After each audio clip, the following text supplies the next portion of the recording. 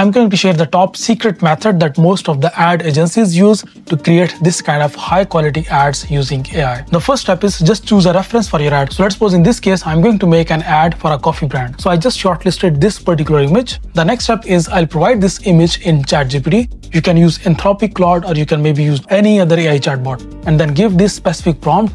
Can you give me a JSON context of this image? And now ChatGPT or any other AI chatbot will create a very detailed JSON code for this image. This JSON code will include image description, text details, font details, and every single detail about your image. And once you got your JSON code, now you need to just give this prompt.